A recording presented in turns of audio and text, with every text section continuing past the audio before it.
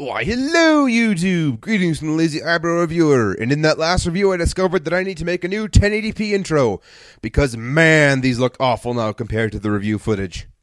So, today to kick off review 49, we'll be reviewing iGear's Patrol Specialist, the cheaper, less accessories, not ironhide from iGear that features a brand new head sculpt. And who is it? I don't even know! Isn't that great? From what I hear, this is supposed to be Patrol, or someone, which would make sense for it to be a Patrol Specialist, wouldn't it? So, Wheeljack, can we take the box away and have a peek inside? So, Patrol Specialist comes in a form-fitting bubble shell, but the only major difference here is that there isn't any additional trays of accessories, which, now that I see what I'm missing, I'm kind of bummed out about it. But the figure's still great, so I can live.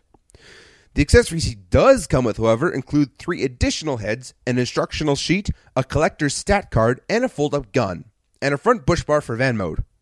The heads that come with this set include 2 comic book inspired heads, one normal, one angry, a standard G1 head, and one head we'll get to in a minute. But can you guess which one is my favorite?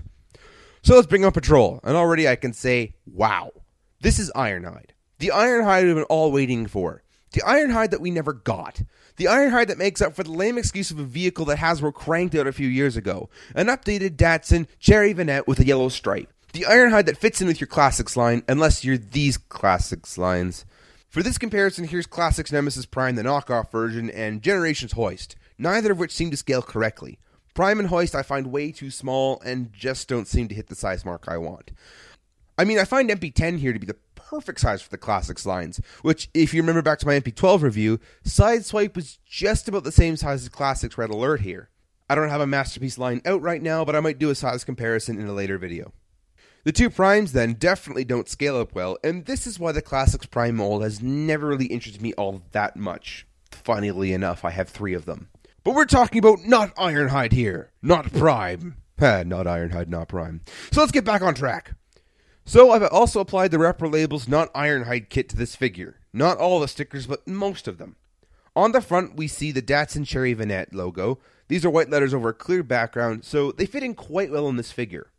Also on the side is the Vanette SGL and the sunroof feature displayed ever so out of focus.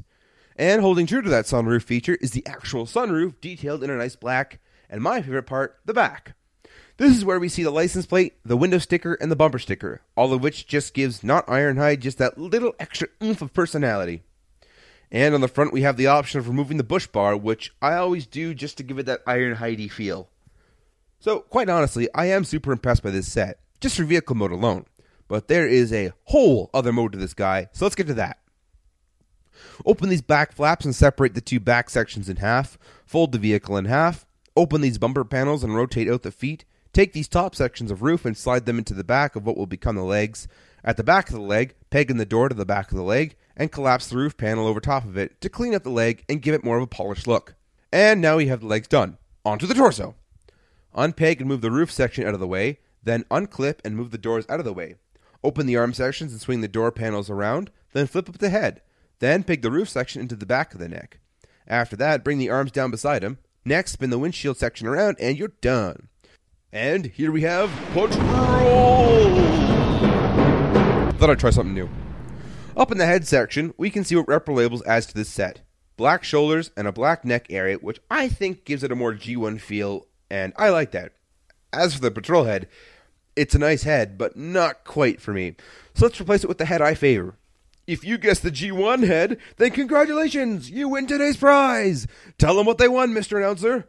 That's right, folks. For all those that guessed correctly, the Lazy Eyebrow Reviewer is proud to present you with $1 million worth of oxygen! Woo! Back to you, Lazy. Quite honestly, I think with the G1 head, he looks like the best Ironhide to ever grace the eyes of Transformers fans everywhere. The comic book heads are nice, but they don't do it for me quite like the G1 head does. As for his other accessory, his fold-up gun works on the 5mm peg system and just pops right in his hand. And well, now look at him. Is this not the best thing that has ever come out of iGear? Seriously, I spent $100 on this guy, and I honestly think he is worth every single dollar. This is Ironhide.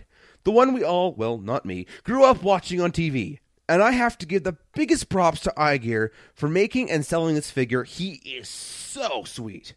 So, like I said, his hands are the 5mm peg system, which means he can hold other accessories like Wheeljack's wrench. Other features include a flip-up wrist communicator, which, with a repro label set, adds a picture of Optimus Prime to the screen, which looks phenomenally amazing. There are other options too, but I like Prime the best. Or the other side, which features a radar dish, and it also comes with a 3mm clip system for the addition of extra accessories. The weapon specialist came with all sorts of goodies that clipped onto here, but for now, Wheeljack shoulder cannon will have to do. Additional repro labels that go on here is an Autobot symbol, boldly placed on his chest where no sticker has gone before, and the back bumper stickers are still visible, which I think looks awesome. Articulation includes a ball-jointed head, 360 degrees swivel shoulders, swiveling biceps, a double-jointed elbow allowing for 120 degrees of bend, opening communicator, and 360 degree hands. 360 degree waist rotation, a universal joint on the hip gives good forward, back, and out motion, 360 degree thigh swivel, and a rather good knee bend. All this can make for some pretty awesome poses. Ironhide, no parties with you and your old war buddies while I'm gone.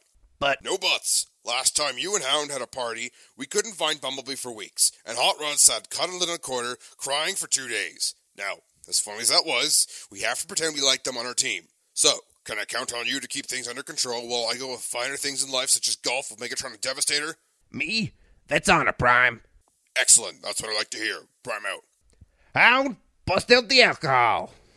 Trailbreaker, why the heck are you so Wait, Wheeljack? Yeah, Wheeljack.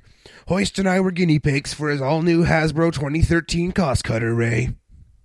For size comparison, the really tiny Trailbreaker, who someone really needs to make a third-party version of, or at least a KO bigger version of, because dang, he's tiny.